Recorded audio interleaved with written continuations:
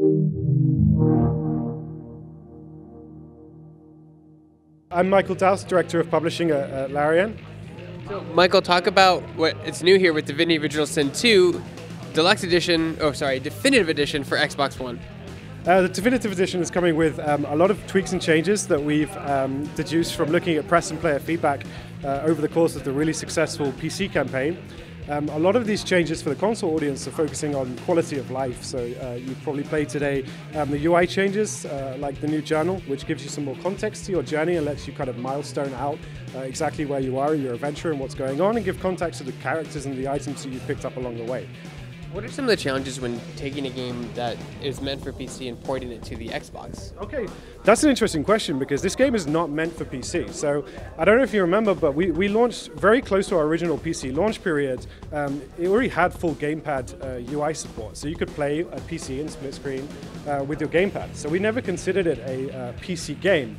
But what we did do when we started thinking about the consoles is we put it in the hands of console players, and we sort of analyzed and looked at the way they play it, the things that they take for granted. You know, it's a very in-depth RPG, and even things like action points to some people were not fully apparent what that meant.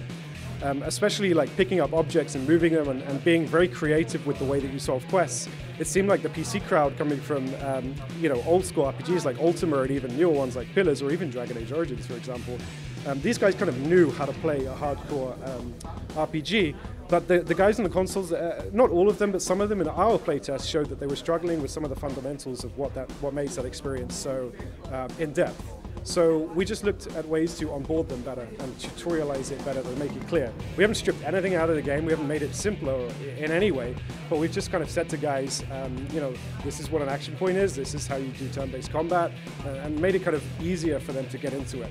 I remember in the first Divinity Original Sin for Xbox, you had to make some changes because there was a difficulty spike that most players just couldn't get their head around. Okay, yeah, so difficulty spikes exist in every game, they exist in our game, a lot of the games, because it is a design-driven game. So our combat situations are handmade, they're hand-tailored to give very challenging experiences. So you can choose to play the game on the new story mode, which is a more narrative-focused mode, it's less hardcore, or you can play on tactician mode or classic mode. But anything other than story and explorer mode is supposed to kind of kick your ass in combat. That's the idea. So we have these difficulty spikes still, but what we did was we looked at the metrics and the data that we collected when we launched the PC version. We read the forum posts and we saw where people were getting stuck, and we fixed them. You know, this is what this document is. It's where in the game we have problems, and how do we fix those problems, and what assumptions did we make about player behavior when we first made the game that were wrong, based on what we know now about how people play and what actions they take, and we ironed them all out. For the people who have an Xbox One X, can you talk about some of the features that they'll be able to see and notice compared to the original Xbox One? Okay, so we're still working on them, but essentially we're going to get the most out of the hardware that we can possibly do, and to do that we're working with partners like Nvidia and Microsoft directly to try and push it, working on HDR, we're working on 4K.